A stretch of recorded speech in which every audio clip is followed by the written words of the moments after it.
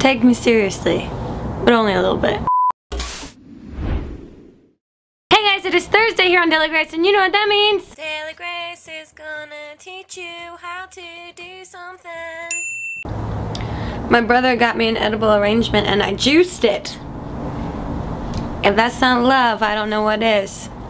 I don't. I went on the DailyGrace Facebook page and I asked you guys, what did you want to learn how to do today? And someone said, teach us how to do One Direction themed nails. I know you love them. Show us, show us, show us. Do it, Grace. You are aggressive in the annoying way. But I decided that today I will teach you a One Direction nail tutorial. It's convenient because yesterday I bit off all of my nails. So they're in the perfect shape for this because sometimes One Direction looks a little rough around the edges, let's be honest. I'm not even going to take off the nail polish that I have on here from before because One Direction is influenced by boy bands that have come before them. So really they're just capitalizing on the path that has been paved previously for them in the 60s, 70s, 80s, and 90s.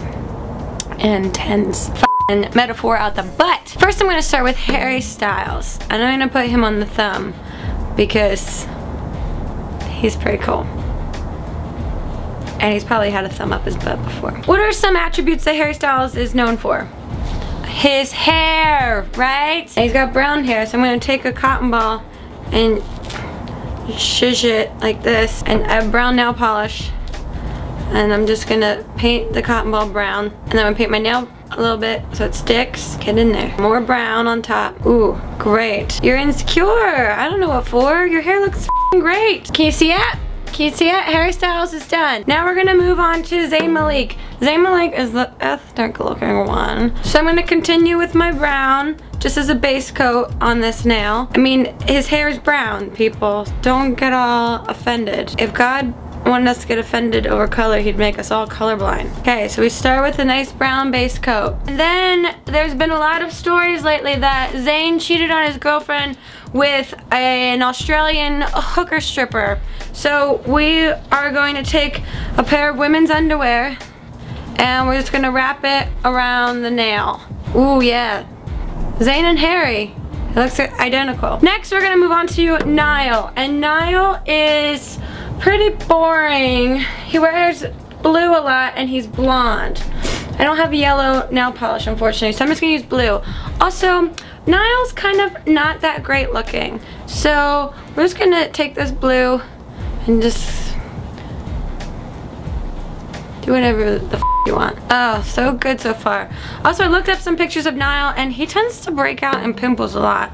So we're gonna take some pimple cream I have here. Can you see it? I'm just gonna put it right on top. You can just put that around. That looks gross.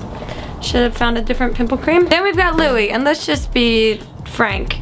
Louis got a gay face out the butt. So I'm gonna use my pink, bright pink. I have a couple tulip petals that fell off of tulips that I had that we're just gonna stick in there.